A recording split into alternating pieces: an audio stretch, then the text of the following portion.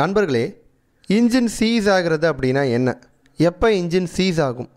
Engine அப்படிங்கிறது ஒரு பைக்குக்காக இருந்தாலும் காருக்காக இருந்தாலும் வாகனத்தை பொறுத்த வரைக்கும் வாகனத்தோட இதயம் மாதிரி தான் இன்ஜின் சீஸ் ஆகிறது அப்படின்னா அதிகமான வெப்பத்தினால இன்ஜினோட உள் பாகங்கள் போர், பிஸ்டன் இந்த மாதிரி இன்ஜின் பாகங்கள் உராய்வுனாலையும் அதிகமான வெப்பத்தினாலையும் சின்ன சின்ன கீறல்கள் விழுகிறது, உருகிறது.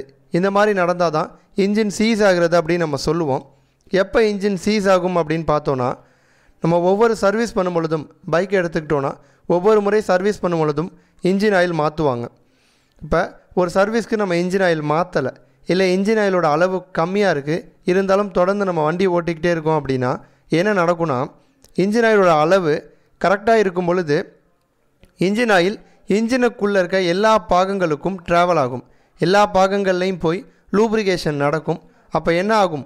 லூப்ரிகேஷனால் நமக்கு 2 மிகப்பெரிய நன்மைகள் இருக்குது. ஒன்று, இன்ஜினோட வெப்பம் அதிகமாக போகாது. இன்ஜின்குள்ளே உருவாகக்கூடிய வெப்பம் ஒரு குறிப்பிட்ட அளவுலே தான் இருக்கும், அளவுக்கு அதிகமாக போகாது. ரெண்டாவது விஷயம், அதிகமாக உராய்வு இருக்காது. லூப்ரிகேஷன் இருந்துச்சு அப்படின்னா உராய்வு குறையும். அப்போ இன்ஜின் ஆயிலோட அளவை கரெக்டாக மெயின்டைன் பண்ணாமல், இல்லை இன்ஜின் ஆயில் மாற்றாமல் ரொம்ப நாள் ஒரே இன்ஜின் ஆயிலை மெயின்டைன் பண்ணோம் அப்படின்னா என்ன ஆகும்? இன்ஜின் ஆயில் இன்ஜினுக்குள்ளே இருக்க எல்லா பாகங்களுக்கும் ட்ராவல் ஆகாது, அதோட விஸ்காசிட்டி குறைஞ்சிரும். அப்போ ட்ராவல் ஆகலை அப்படிங்கிற பட்சத்தில் என்ன நடக்கும்னா, ஒரு சில இடங்கள் மட்டும் ரொம்ப ட்ரை ஆயிரும். ட்ரை ஆயிடுச்சு அப்படின்னா அந்த இடத்துல மூவிங் பார்ட்ஸ் காரணத்தினால அந்த இடத்துல என்ன ஆகும்? கீறல்கள் விழும். அதிகமான வெப்பத்தினால ரொம்ப நாள் ஆக ஆக அந்த பாகங்கள் எல்லாமே வெப்பத்தினால உருக ஆரம்பிக்கும். இந்த மாதிரி கீறல் விழுந்தாலோ உருக ஆரம்பித்தாலோ என்ன நடக்கும்னா, சிலிண்டருக்குள்ளே போகிற ஏர் ஃபியூல் மிக்சர் லீக் ஆகும்.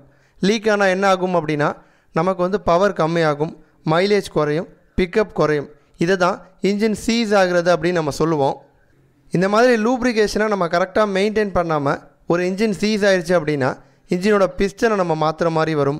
பிஸ்டன் ரிங்ஸை மாற்றணும், போரை மாடிஃபை பண்ணணும், இல்லை போர் அப்படியும் சரியாகலை அப்படின்னா போரை மாற்றணும். இந்த மாதிரி இன்ஜினுக்குள்ளே இருக்க உள் பாகங்கள் எல்லாமே நமக்கு பிரச்சனையை கொடுக்கும். அதனால் இன்ஜின் ஆயிலோட அளவை கரெக்டாக மெயின்டைன் பண்ணுங்கள். ஒவ்வொரு சர்வீஸ் அப்பையும் இன்ஜின் ஆயில் மாற்றிடுங்க. இந்த வீடியோவை பற்றின உங்களது எண்ணங்களை கமெண்ட் பண்ணுங்கள். இந்த வீடியோ உங்களுக்கு பிடிச்சிருந்துச்சு அப்படின்னா மற்றவங்களுக்கும் ஷேர் பண்ணுங்கள். நன்றி.